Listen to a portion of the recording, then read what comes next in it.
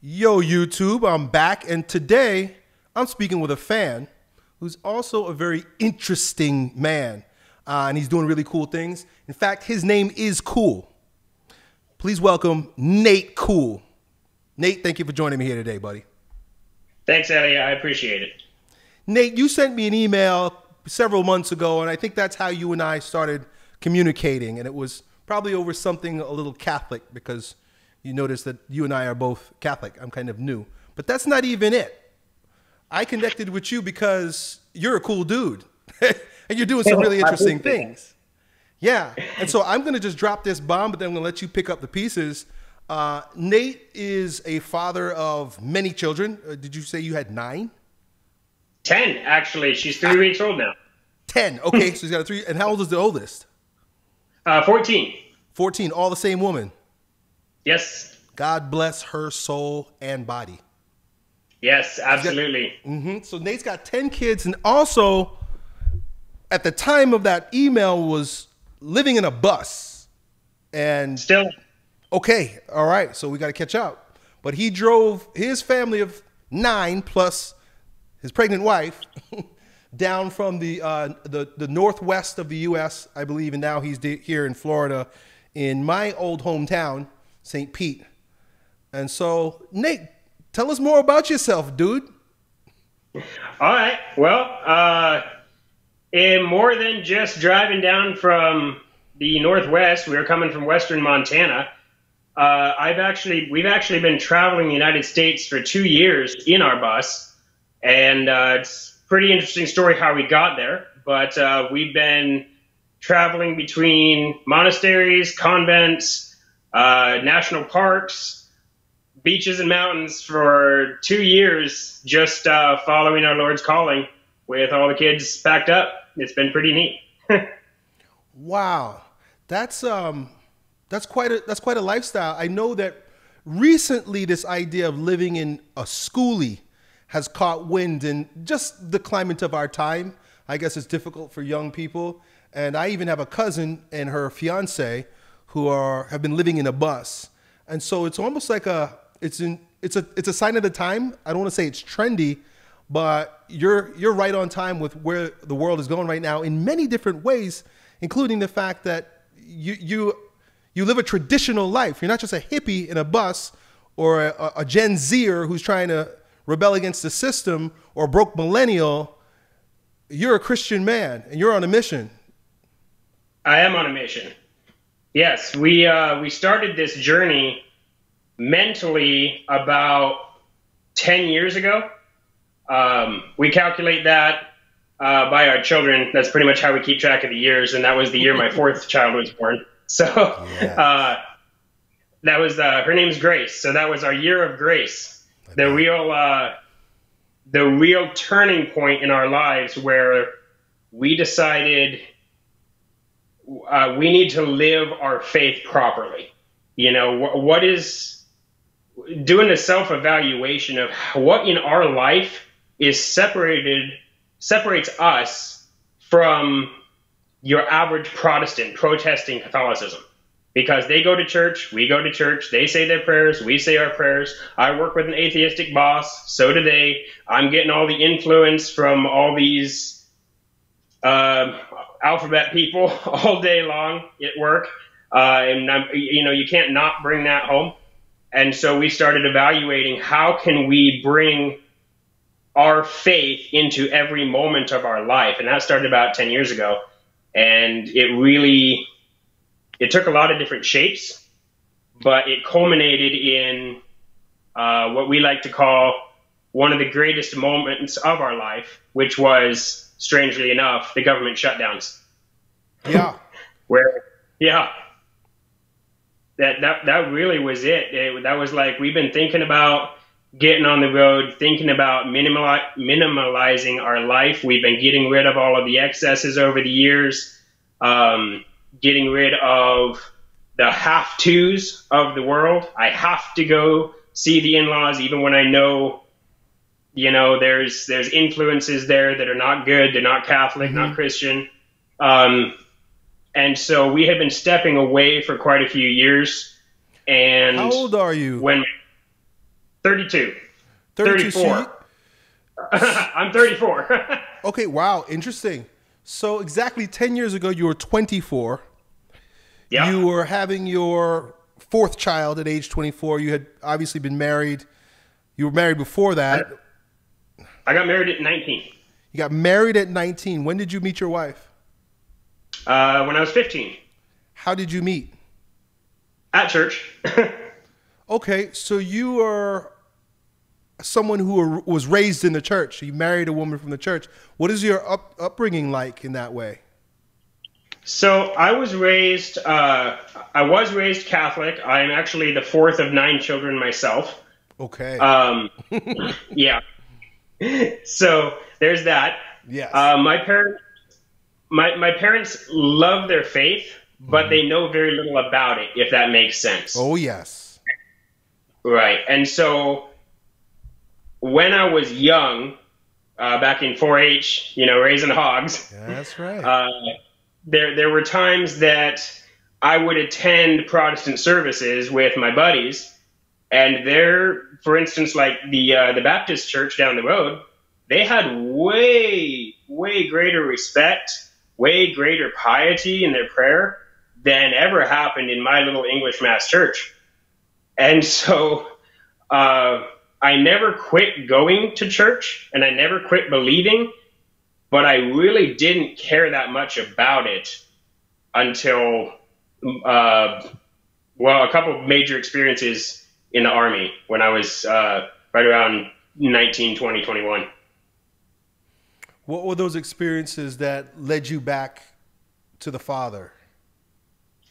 Well, one of them for sure was getting married, and my wife had a very, very strong traditional Catholic upbringing. Man, that's helpful. So, very helpful. Yeah. Very helpful. The other was, with that upbringing, she was willing to follow my lead wherever I was going. And so actually having that responsibility, I needed to step up my game. Yeah. I'm like, why am I doing this? I got another soul here to take care of. Mm-hmm. Yeah. Yep. And that's pretty amazing. She looked to you as her head. And yes. Being a woman of strong Catholic faith, she was willing to follow your lead. And yes. I can't help but to believe that that's a big part of what's missing in the world today in terms of relationships, and why a guy like you could have such strong faith living on a bus with 10 kids and a wife that joyfully goes along and is fruitful in her relationship to you. These kinds of things don't happen very much today. I think that's a part of, my attraction to you also. And I think there's a strong momentum towards that today in our day of chaos, because men and women and families are in need of stability. Yes. Yeah. Yeah. And you agree. Radiate 100%. Stability. And I know that that stability that you have is not from you. It's from above you. And that's why she follows your lead, because you're a man of God. Yep. God, then wife, then kids, then career. Always. St. Thomas Aquinas wrote about it perfectly. That is the order before the fall of man. Yeah. We have it all kinds of backwards and discombobulated ways today. That's a big part of the reason why things don't work. So I'm curious, what were you doing? Carry us along that journey between getting married and then getting her on a bus and driving around the country. Okay. Well, we started with a big conversion point was actually a book by the Catholic author Matthew Kelly. Mm-hmm. And in that book, we were reading together. We always read together. He challenges the reader to take 1 week of their time and write down a pretty clear estimate, it doesn't have to be exact, estimate of what amount of time you're spending on each activity throughout your day. Do that for 1 week. Calculate the numbers together, and whatever you're spending the most amount of time on is your current God, because time is the most valuable asset of life. Wow. Yeah. We did that, And I realized God wasn't my God at that point in my life. Right. And so we started changing a lot of things. We started prioritizing my wife and I's time together. We started over any other have-tos of the world. Anybody else, oh, you got to have your girl time, you got to have your guy time. It was like, no, we got to have our time. Because without us being unified, how can we raise our children unified? And without us being unified, we're giving each other to help each other get to heaven. And so if we're not prioritizing ourselves in our marriage, how can we possibly say we're prioritizing God? I find it so interesting that there are people who are married that they don't prioritize each other. In fact, there are those who prioritize their friends above their spouse. You know, I think of couples who go and speak about their problems, particularly women, to their friends. Rather than coming to the husband, they'll complain about the husband behind his back. Or their mothers. That's a huge deal breaker in a relationship, is if when there's something troubling her, she goes to her mom and the husband finds out about it secondhand. That's terrible. Yeah. That's terrible. Big breach of trust in a relationship. Yeah, it is. So, you know, I think you mentioned how your parents, they were faithful, but they just didn't understand their faith. And, you know, this is understandable given that, you know, we're educated by the enemy in our world today. And so it's challenging. In fact, you know, it's why I would imagine God has extra grace or mercy on us, on our souls today, because we are so lost. We have no sense of direction, but we're also very led astray in every aspect of the way. And so, you know, things like what we just spoke about happen. Relationships fall apart because they don't know how to have healthy biblical relationships, normal, natural, healthy relationships. My question to you is, so now you have 10 children. First of all, okay, so you said the oldest was? 14. 14, wow. Oldest is 14. And what do you have there? Boys, girls, what's the rundown? So the mix is 6-4, girls to boys. 6-4, yeah, there seems to be a super abundance of female energy, both literally and figuratively on our planet. Yeah, I got 3 girls and 1 boy. It's just overrun. The women are outpacing us in every regard, even popping up on the planet. So that's pretty cool. Well, I'm happy that you have daughters because, you know, that means we probably share a lot of things in terms of what we think is helpful in raising a daughter in this degenerate age. Anything useful or different that you might share with me and others about, you know, raising children in this day? Yeah, actually. And this is a principle that my wife and I follow daily, is the principle laid down by Saints Zélie and Louis Martin, the parents of Saint Therese of Lisieux, Therese of the Little Rose. That's right. And her parents said every aspect of their raising needs to be monitored by the parents and evaluated against God's law. Man. To include, when they're playing, don't let them just play. You watch to make sure they're not building habits of mean words. They're not building habits of bullying or pushing. When neighbors or friends or people say, oh, your child's so cute, take the initiative to step forward and say, excuse me, please don't say that, for the reason that you could very likely be building in this small sponge-like brain vanity, and then they have to fight that later in their life. So basically, you have to be, there's a difference between a helicopter parent and a fully engaged parent. A helicopter parent is trying to keep their kid from ever experiencing life, protect them.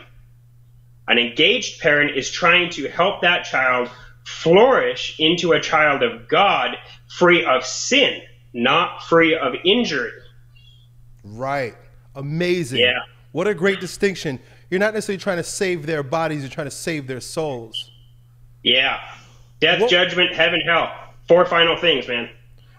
What would you say to people that would argue with you about how extreme that is in terms of training your children? And you're a homeschooler, so they're getting a lot of you. Yes. My first thing I would say is look at the end result. Look at the children of today who go to public school and go to friends' house sleepovers all the time and all of these things, and look how they are involved in society. Look at the result. It's pretty clear. We're living in the alphabet world where men can get pregnant and all this other junk, and this is the result. And then you look at traditional God-centric couples and how their children interact in the world. It's night and day. There's incomparable differences of respect to elders, of self-discipline, of control of yourselves, of kindness and generosity towards others, how they dress, how they carry themselves. They're productive members of society. You were raised in a, just to use the term radical, but very different way. I would imagine as well, being one of, 9, you said? 9. And having Catholic parents. You were raised where? I was in Washington State. In Washington State. So I want to say that, unlike a lot of us, you received an imprint with your childhood, your upbringing, that was, I guess you could say, invigorated at the time of your, reversion. You're saying when you, married your wife and whatnot. Yeah, that's pretty amazing, absolutely. And that's pretty powerful. And you just see the exact opposite of it in terms of secular society. For example, parents who are, my parents are from a different country, but Colleen's parents and my parents are the same age. Her parents were from the hippie generation. They grew up, playing rock and roll music, drinking, smoking, and having a lot of sex. And this is my children's grandparents. Right. You say you come from several generations of conservative Catholic homes. The rest of us come from at least 2 generations of pure degenerate, destructive ways of living, demonic ways of living. So you're a relic in a way, but also a signpost. Yeah. Well, it makes sense. That just emphasizes what you just said, emphasizes what I just said, which is look at the result. Right. Look at the graces I have been given because of my raising and because of how I'm raising my children, versus, unfortunately, most people in the world today who have to start from scratch. The proof's in the pudding. I've had to start from scratch. Yeah. I was raising my children in a very secular way up until, less than 5 years ago. And so I had to do, it's not as easy for me because I had to do a strong, hard pivot. And of course, you got to wait for everybody to follow along. Of course, I'm lucky as well. God's grace is upon my marriage, and that my wife is the way that she is too. And although she is not an easy bender, I know that with time and trust, she always follows my lead. Right. And so I just knew if I was who I had to be, that's all that mattered, she would turn the corner. Right. Right. Having a good wife is key. It's so important. But then the children, I'm kind of undoing a lot of damage because I gave them screens at an early age. I didn't know. And I didn't know it. I was foolish. Here, have these screens. And now, things are much better now. A couple of years ago, since we brought them home from school, we're homeschooling now. I'm here. My wife's here. We're together all day long. So there's a greater transference of the parents' value and virtue rather than that of the world when they were going to even private schools I was sending them to. I had to undo a lot of damage, brain damage, that my children receive because of the crap that they're exposed to. So if I had to do it all over again, of course, which doesn't make any sense, that's a silly argument. I am where I am and you are where you are, but that's why we're here together, you and me. But I would like to point to you for young men who are open to a different way, a different path, a different lifestyle for you and your family. And it's about a return to tradition. Yes. Mm-hmm. Yes. Well, thank you for that. It's it isn't easy. It's no easier for me than it is for anybody else because the world's still influencing everywhere you go, every street corner, every ad, every billboard, every person you see at the gas station when you're at the pump. Like, the influence is still there. Yeah. But the things you can do in your life to move that way for those who are looking for a new way is prioritize your wife before the children. Mm-hmm. And when you do that, the children learn respect of a woman from the man and following submissively in a holy manner from the woman. Right. And they see why the man and the woman are equal in different roles, and they learn true love of your fellow man by watching their parents. That's right. That's one grace that was always with us, is that between Colleen and I, we always knew that we will be the example for our children's relationships. I'm blessed also to come from solid parents. My parents are from Belize, and my dad's a strong alpha male leader. My mother is a great counterpart to him, and she serves and she works, and she's a very loving mother. And so that's a part of why I even have a marriage the way it is, but can visualize for our brothers out there who think that it's impossible. They're like, there's no good women, there's no opportunity, we can never turn this around, just be, a MGTOW guy, or you're gonna be an incel for your whole life. They can't even conceive the type of relationship you're describing, the one that I'm building with my family, but that is possible if we just repent, really, and turn around a little bit from our fallen ways in this culture. We could all have this. Oh, yes. That's what you want.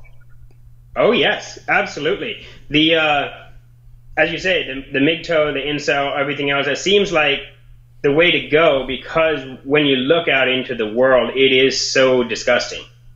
Right. But my answer to that is you attract what you yourself put energy into.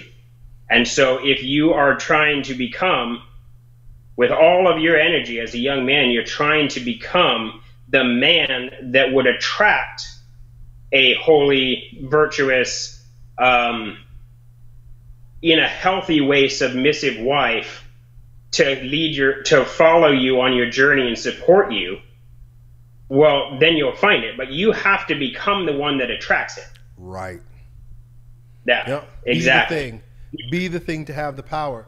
And so you were raised, but your family, you weren't catechized to the degree that you clearly are right now. And so the tradition was there, right? The form was there, but the substance maybe wasn't there. How did you come to learn so much about your faith so that you could walk it in this powerful way? Well, back to another seemed like a negative that was actually an extreme positive for me. When I was young, when I was, 5, 6 years old, I had a speech impediment of stuttering so bad nobody could understand me. Nobody could understand me until I was about 10. And during that time, I was so embarrassed because everybody would just get tired of hearing me stutter. They didn't want to listen to me. I started reading. And I literally read myself almost blind by the time I was 15.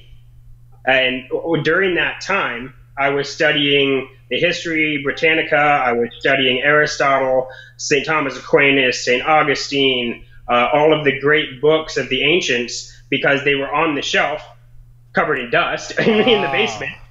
But I started studying. But they were on the shelf, and I was trying to not be embarrassed around other people, so I'd go hide downstairs and I'd read. Amazing. And it just goes to show the exact opposite of when you bring the right media into your home. Yes. God bless my parents for never having a TV hooked up for anything other than VHS our entire life. So we watched the old Disneys on VHS, things of that nature, but we never had live stream TV in our home.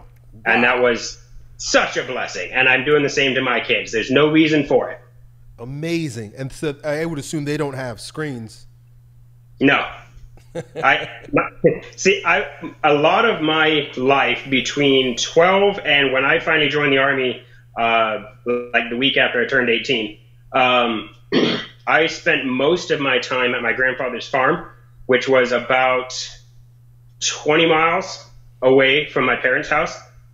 And so I got a very large amount of my raising on how to be a man from my grandfather. And Wow. he served in the Korean War, and he was a man of few words and strong character. He how did you say it? He's like, if you earn the money, you can buy whatever you want with the money, but you have to earn it. So that's my rule with my kids. You want a phone, you want a screen, you want anything of your own. You don't want the clothes that mommy and daddy buy for you. That's fine, but you got to figure out a way to earn it. And I'm not going to I don't give allowances, because why would I give them a free pass to life only to have that dream that life is handed to you crushed as soon as they step out the door on their own? That's not reality. So I grew up working at my grandfather's business that he started and ran for 30 years after he got out of the military. And that was window washing and scrubbing toilets. It was custodial. And doing that and farming, it's I'm raising my kids with 2 generations older than me principles. Wow. Praise be Jesus.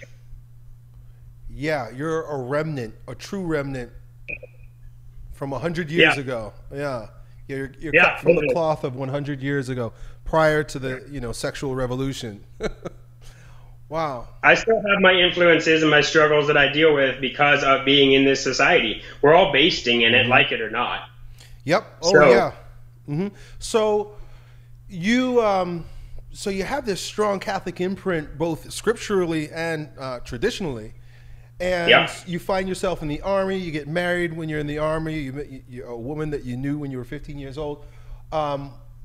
Tell me about your wife, if you will. Like, did she grow up in the same community, the same church? Did you guys know each other as children? What was her life like? Because I'm sure a lot of the men listening, you're the way you're living and the things you're describing seem so foreign, and so it would be interesting to see what kind of imprint is on a woman that will work with you as a man this way. Okay.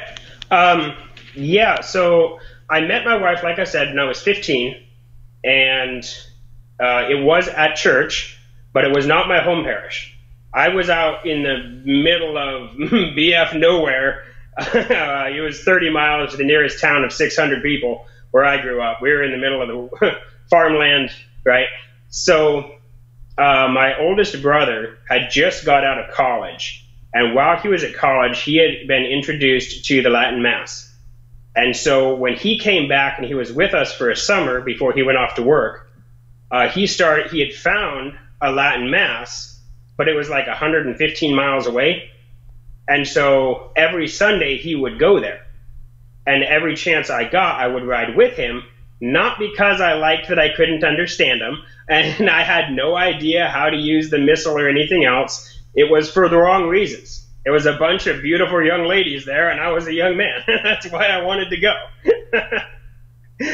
And one of those times, I happened to notice my now wife in the choir, and I was just like, man, let's see where this goes, because she's something special. Her upbringing was 180 degrees from mine. So they always went to the Latin Mass, but they never talked about the faith. They never read the Bible. They never got catechized. They never anything. They went to public school. They did every possible thing you can imagine secular. So they had the Latin Mass and were living the most secular life you can possibly live. Daddy is spineless and mommy is pants wearing in charge through passive aggression. Wow. Like all of the above. It took us a solid 5 years, first 5 years of marriage, for my wife to learn how to actually express herself instead of clamming up and like hiding in the corner, because you were not allowed to have an opinion unless your mom told you to have it in her house. Wow, yeah. And so that was completely opposite. I grew up farming, bucking hay, working with my grandfather, raising garden, all the rest of that stuff. And if you have a problem, you stand up and say it, right, man to man.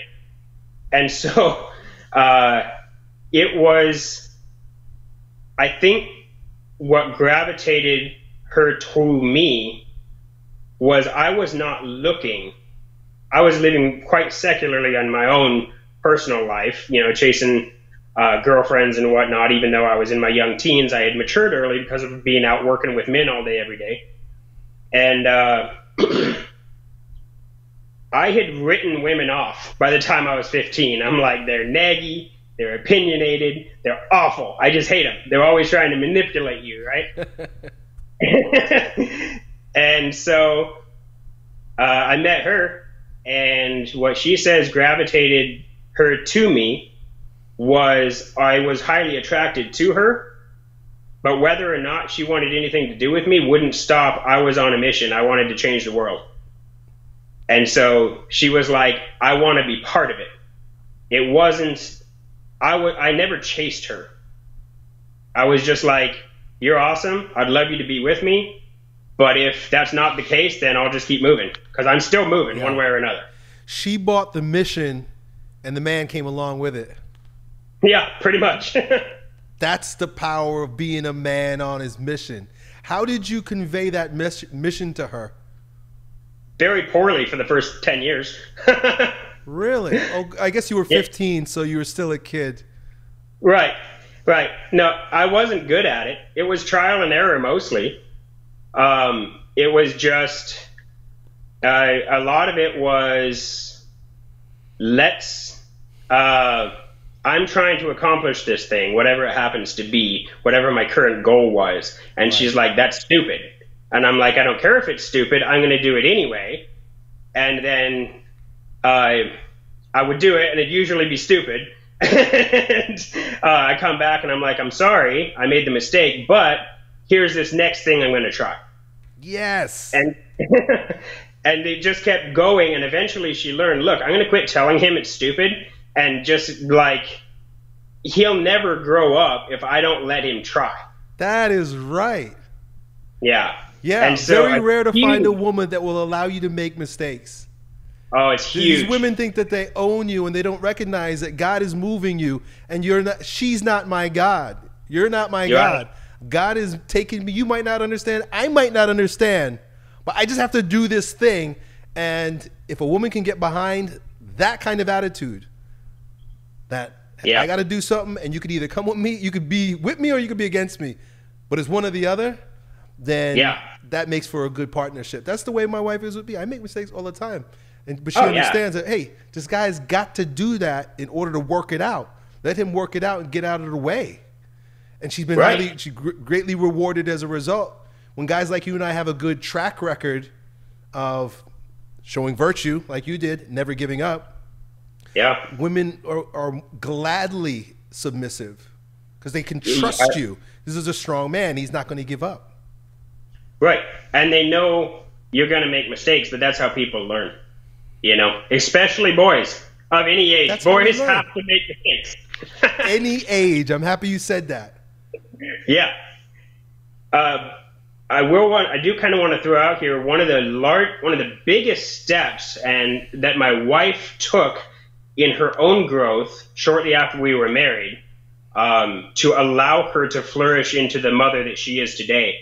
Was when, without understanding why, she allowed me to take back control of our finances. She was trying to do the finances of everything in the home, as her mother had always done. And I said, no, if I'm earning the money, then I decide where it goes. And that was really hard for her.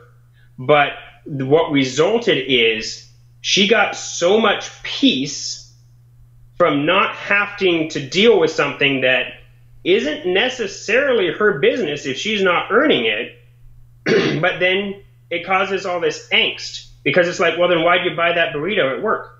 We were supposed to be saving that for the back patio furniture or whatever it happens to be. And to you, having earned it, it's like, look, I was working and I was hungry.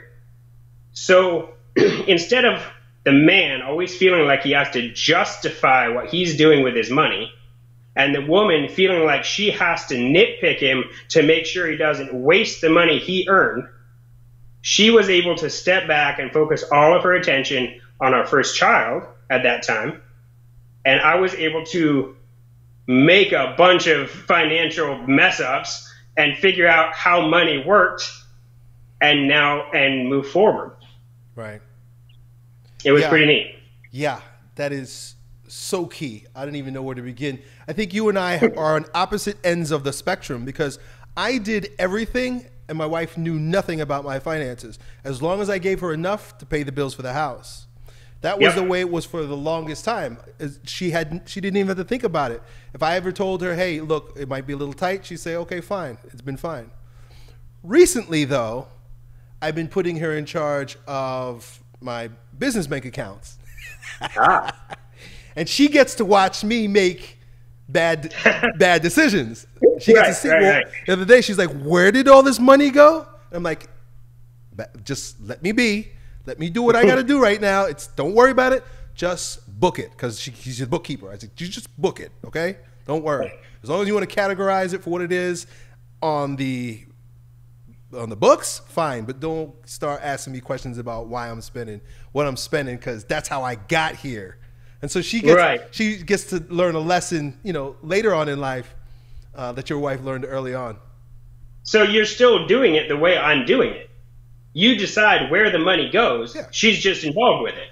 Right. Yeah. You help me keep the books. Yeah. That's all I was saying. Unless I ask you your opinion. Unless I ask you your opinion about this money, I don't want to know your opinion. Right. It's like the difference between coffee and his opinion is I usually ask for coffee. Very cool, man. Yeah. And so, but as strange as it sounds, this is what makes relationships work, because it's in our nature as men to be that spearhead and to carry the load and to worry about those things. And it's for the woman to care for the souls of the children on a daily basis by bearing them and caring for them and keeping them home. Yeah. Yes. It's just so opposite to what is really out there for most of us in secular land, in the fallen world here. It is. And it's really sad that it is, because we can see in our society, in politics going on today, in media, the lie is coming to light. Right. It really is. The lie is coming to light. It's like there's 100,000 person protests of all homosexuals marching down the streets of Paris saying we don't want legal homosexual marriage. We know how we're living is bad for our society because it doesn't procreate, but that is our choice. We're not wanting to get married. Right. Stop pushing it on us. Just like women didn't want to vote. Women didn't want to vote. They had to be convinced to vote by these, people who protest, these protesters. They didn't. Women don't need to vote because it's a family votes, and she gets to vote with how she raises her children. She has the strongest vote in society, a woman, because of the virtues and values she's instilling in her children. If she's actually at home and not out there, making paper and casting votes for something that's really is less than her true value. 100%. 100%. Yep. The women were duped into this sexualize yourself and that empowers you. Right. When actually that's just an enslavement. Mm-hmm. Now they don't have to worry about anybody else exploiting them. They do it themselves. Yes. And the right to vote, the right to get jobs and careers is like, why do you want to serve another man or woman? Right. Versus serve your husband when you know his interests are best for you. That doesn't make any sense. Right. He's working for you. Why are you working for somebody else? Yeah, that makes no sense. And how are you supposed to instill your, as a parent's virtues, your ideas of the world, all of your life experience into your children when they're not even in your home. Right. Sun up till sundown. Right. And when they are in the home, they're addicted to the screens. Right. It just can't happen. It's illogical. Yeah. Yeah. It just doesn't add up. And so what I see in you is not just a throwback, but I see the future. I hope so. Oh, God, yeah, willing, I know, right? So. Because there's an awakening of interest in returning to tradition. And it's so obvious because, first of all, this is basic physics. I mean, it's so chaotic that people want to hold on to something stable. It's so crazy that anything that feels like stability, but also it's biblical, right? Doesn't Paul say that when the darkness is at its thickest, that's when grace abounds? Yes. I mean, dark is pretty thick right now, so the grace abounds and awakening in the hearts of men and women everywhere for a return to mainly the traditional family, traditional gender roles, and that's what will rebuild a traditional society, a pious society, a righteous society. Right. It's so freeing when you don't have to worry about all the body count of your spouse, you know? Right. Like the amount of emotional and mental freedom you get with that is unreal. Mm-hmm. Yeah. And this is, but the world wants attractive. You to forget. Huh? The world wants you to pretend that doesn't exist. Or they say, don't worry about that. Or if you are concerned about that, well, then you're a weak man. Right. Right. You're insecure as a man. That's the dumbest thing in the world. When you buy a used car, it's a little bit less secure than a brand new car. It's just practical thinking. Hey, it's got some miles on it. Knock down the price a little bit. Right. It's not much different. So you're on a bus. Could you tell me more about how is your life unfolding and what are you actually doing? Why do you have your family on a bus? Where are you going? What's up? Okay. Well, when the government shutdowns happened and my gym got closed and they closed down all the churches at that time where I was at, even the traditional Latin ones all locked their doors. My wife and I were like, this is ridiculous. We're not going to be able to get to Easter Sunday Mass, the greatest day of hope of the entire year, and we can't get to Mass. This is not right. And so the nearest open Latin Mass we could find was almost 1,800 miles away. It was down by Kansas City, and we were way out there in Washington. So we got in our van and we made a 4-day trip. Drive pretty much day and night, get all there. We had 8 kids at the time. And because of the lockdown, you were free to do that because you didn't have to go to you owned a gym? I did, yeah. So you didn't have to go to the gym. So you packed up your kids and said, we'll be at Mass in 4 days, kids. Let's go. Let's go. No, that's that was amazing. 4 days there and back. What was that? That was 4 days there and back. 1,800 miles in 2 days. Amazing. Get to Sunday Mass and 1,800 miles back. There's a level of freedom that the lockdown brought that, some people's lives got better and some people's lives got worse. I guess it just depended on what you did with that freedom. And you decided to pack up your family and get on the road. And so you went, first of all, how did you find one open Latin Mass all the way down there? That's my question. Well, we've been searching for like 2 weeks. On the 2 internet, weeks. Just looking around? On the internet. Yeah, everywhere we could find, anywhere we could look, where is the Latin Mass that's open?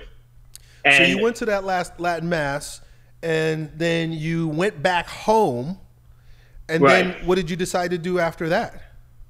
Well, I tried for another couple weeks to get people to come back in the doors to try to, unofficially reopen, even though we were supposed to be shut down and all the rest of that stuff, but nobody would. Everybody was too scared. This is way back March of 2020 or whatever. Everybody was too scared. And so we were like, you know what? We've been talking about all this material crap. I've got an exorbitant mortgage, exorbitant rent on the gym. We've got a garage full of cool things and toys that we never have time to deal with because I work 100 hours a week at my gym. And so we were like, let's just let it go. So we sold and auctioned or gave to those who needed things that we knew of. Literally everything we had, put our house on the market. During that time, I had been looking for an RV, but I didn't find one within our price range. But I found this bus, and I was like, I know how to work with my hands. Let's see if I can figure out how to do something with it. And so put the house in the market and headed down to SoCal to pick her up. And just basically recklessly toss all comfort, all security, all self-reliance in every way, just roll it up and chuck it out the window and say, God, we're doing this. We're letting go of everything. You lead us where we need to go, because no matter what happens, our family's staying together and we're getting the sacraments. So we're literally following what sacraments are open until things come back. And if they don't come back, we'll continue following. God bless you and your wife and your family, bro. That's that takes quite a tremendous amount of heart and courage. And I just want to acknowledge you on that. It's so funny because, once again, you represent sort of a sense of what's happening in the world. I was also looking for an RV at that time, too. My life was being upheaved at that moment as well, like so many of ours, but I knew that a move was in store. And I was like you know, thinking like, okay, what if I got to get on the road? That might need to happen. Right. And then I started looking for pieces of land so that I could have a bunker. I was looking into like these shipping container homes, and how like you could bury them into the ground. I was just gonna buy a plot of land and just bury one of those down into the ground. And here I am like showing my wife like how to make toilet bowls out of like buckets and garbage bags and shit. And she's on the inside, I know she was cringing, but she was letting me daydream, right? And then she finds my place of residence right now, which is way out here in Central Florida on 42 acres, cattle ranch, and just away from so many of the distractions of the world. But, you know, of course, I still have the screens and my... For sure. But what a blessing. What a blessing. We're out here. Yeah, we both kind of are doing, in a way, kind of doing the same thing, but in a different way. It's about checking out from the typical day-to-day lifestyle choices that most people are forced to make, quite frankly. You know, they don't have, you know, the grace maybe that you and I have had in our lives, and the blessings in the guise of our parents. I'm able to now like repay my parents for raising me, just to be raised in a home with a mom and a dad, much less, not much less tradition or religious or anything like that. My dad and mom and dad didn't know what they were doing. They weren't conscious of it, but they raised us in a traditional way that brought blessings into my life, that I have kind of family that I have now. So I can retire my dad and he gets to live here with me on this. You know, I have a house in the back here for him. God bless you, brother. That's amazing. Yeah, God is good. God's doing something here with us right now at this particular time. And I think it has a lot to do with that grace abounding when darkness is at its thickest. So what would you say to someone who's, you know, wanting to live a different way and make different choices and return to tradition the way that you are? What might be some steps that they could take to start making that life a reality for them? First steps are admit you're going to mess it up. That's all there is to it. You're not going to get it right, and it's going to take time. That's really it. So prioritize self-betterment in lifting, in fasting, in prayer, in educating yourself off of a screen through books. Go to the local library again, like people used to 30 years ago, right? And get yourself educated on basic logic. If you're non-religious, basic logic. Read Aristotle, read Socrates, read about the discussions of St. Augustine on how to teach your brain how to come to its own rational conclusions aside from your emotion. While in that process of self-betterment, start getting rid of things you don't need. things you don't use. If you haven't touched your bicycle, my rule when I started minimalizing my life was if I haven't used it in 12 months, I don't need it. And so if you don't ride your bike anymore, go give it to a kid down the street who doesn't have one. You know, if you have 5 pairs of shoes and you only wear 2, get rid of the other 3. And in this process of getting rid of the excess, what ends up happening is you free up all of that space in your mind that having that stuff is occupying just in the back there. And you don't even realize how much space ownership of material things takes up in your subconscious. Because you know you have it, and you know you have to take care of it, yes. and you got to upkeep it, and you got to whatever, you got to move it every time you're supposed to clean the garage, right? So right. As you start letting go of these things, your mind starts becoming more open, and you start looking at the world more objectively, less subjectively through the lens of media and politics. That's where I would say to begin. Self-improvement, and start minimalizing your life so that you are the priority of your life, not your lifestyle or your stuff. Wow. That was very clear and explicit and very helpful. Yeah, thank you. How much would you say the frequent reception of the sacraments plays in your life today? Everything. The frequent reception of the sacraments, that has been the guiding light, the beacon of our whole marriage. We're almost 16 years now. Wow. But it's been since just cast iron clobber you over the head into our children's brains that is what we live for. Right. In our travels around the world, around the United States in the past 2 years.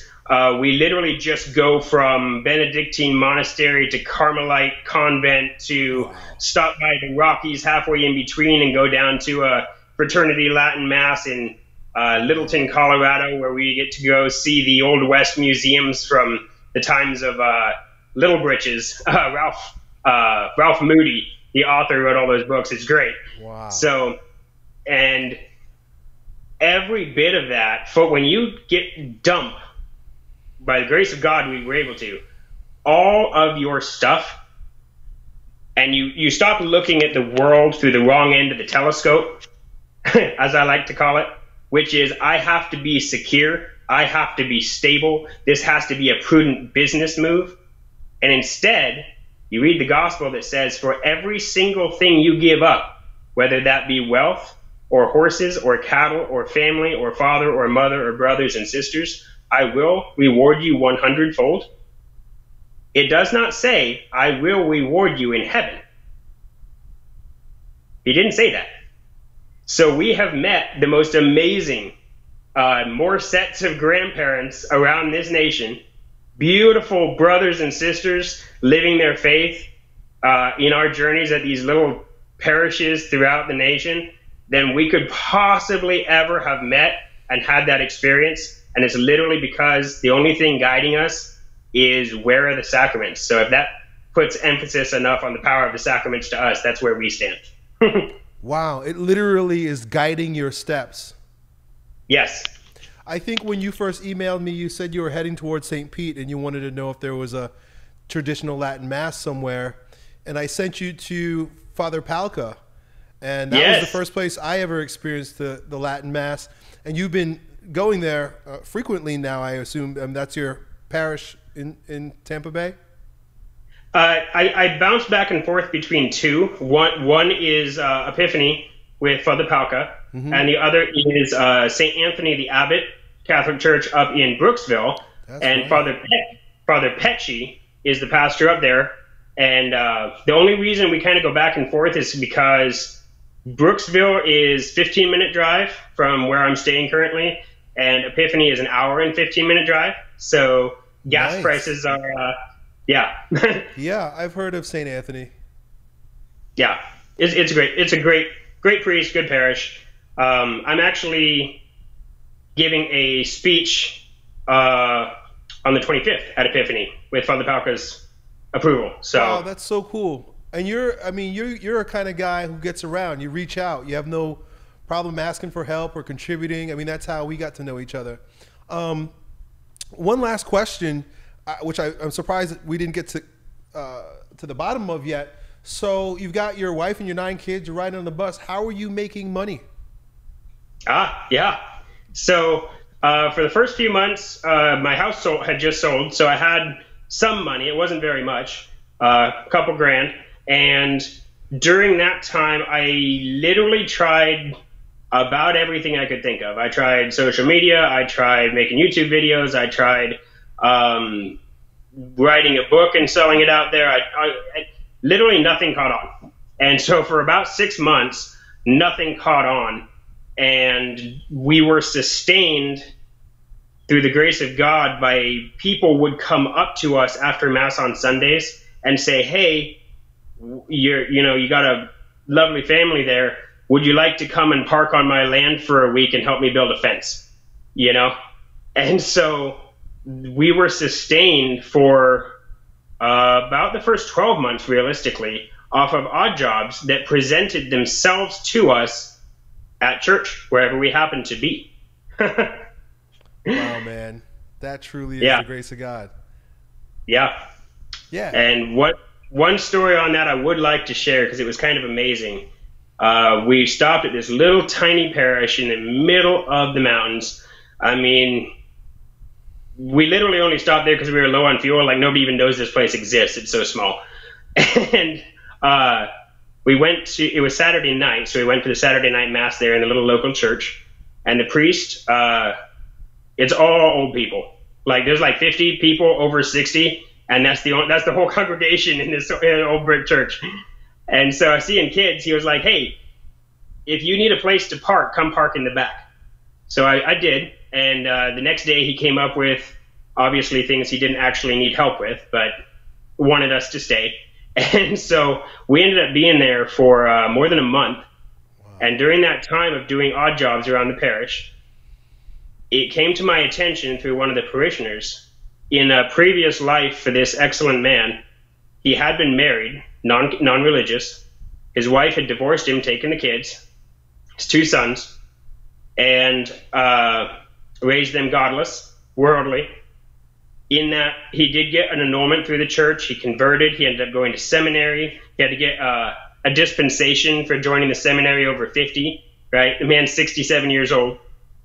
90 days to the day before that night we arrived at the church, his son, by my name, Nathan, had taken his own life. Man. So this man, it was God's providence moving behind the scenes. Someone who is Catholic, who does love the faith, who is wealthy in the ways of children and wife, by the same name coming into this man's life to help him reach closure. It was the most miraculous experience I've ever had in my life. That was just unreal. Wow. Imagine, you didn't pick up and go. You couldn't go on this amazing journey and touch the souls that you did on your path, dude. Yeah. Yeah, and I'm sure you know that. This has been amazing, Nate. So, I want to wrap up here, but I'm looking forward to meeting you and your family. I can't wait for it, Elliott. I think we got a lot to talk about, and I think it'll be fantastic. And I'm going to have to come see that St. Michael Terror of Demons picture behind you, which is one of my favorite pictures there is. I mean, St. Joseph Terror of Demons. I apologize. Love it. Before getting on the call with you, I spoke with another Catholic man by the name of Kennedy Hall, and he's written a book. Do you know Kennedy? No, I've heard the name. I don't know him personally. Yeah, he works for LifeSite News, the Catholic News. And he wrote a book called Terror of Demons about St. Joseph. Ooh. And it was very inspiring to me. It's called Reclaiming Catholic Masculinity by Kennedy Hall. So it's Terror of Demons. So neat.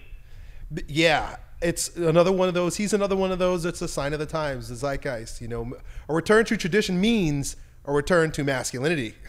There is no tradition without masculinity. So that was that he inspired that, and that was I think that's associated with the book somehow. But I found the artist and bought a print.